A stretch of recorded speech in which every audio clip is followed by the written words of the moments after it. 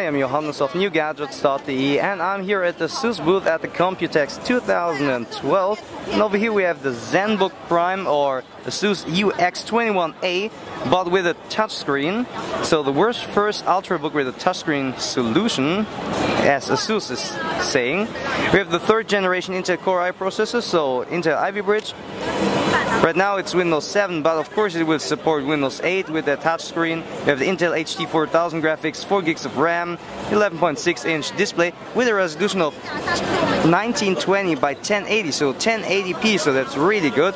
And SSD up to 56 gigabytes, 1.2 kilograms, and it's really thin. Of course, maybe you already know this ZenBook, but now with a touchscreen and Windows 8 on it. So everything runs super smooth as we know it from Windows 8.